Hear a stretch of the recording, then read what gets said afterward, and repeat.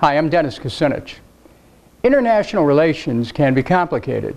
They require an understanding of history, personal relations, economics, and regional tensions. They also require common sense. There is a truism which should guide a common sense approach to U.S. international relations. When you're in a hole, stop digging. When you're involved in a civil war on the verge of becoming a regional conflict characterized by sectarian violence and a rise in al-Qaeda extremism, stop handing out guns. Consider this quote from a recent edition of the New York Times on the conflict in Syria. Quote, "Most of the arms shipped at the behest of Saudi Arabia and Qatar to supply Syrian rebel groups fighting the government of Bashar al-Assad are going to hardline Islamic jihadists and not the more secular opposition groups that the West wants to bolster, according to American officials and Middle Eastern diplomats." Unquote. It's been clear that al-Qaeda and jihadist groups benefit from the violent instability that has engulfed Syria.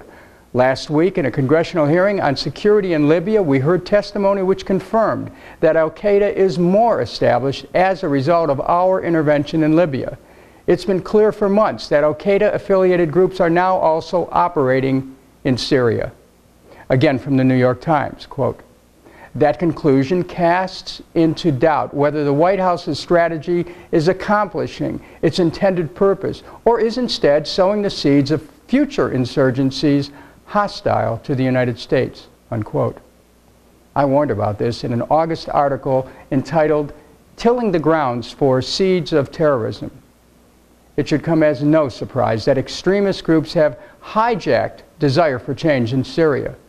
The New York Times said, quote, "American officials worry that should Mr. Assad be ousted, Syria could erupt afterwards into a new conflict over control of the country, in which the more hardline Islamic groups would be the best armed," unquote.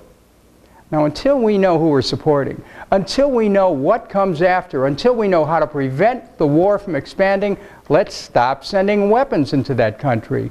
Let's stop creating wars we can't win, wars we can't afford, and wars which visit more anti-American violence in the future.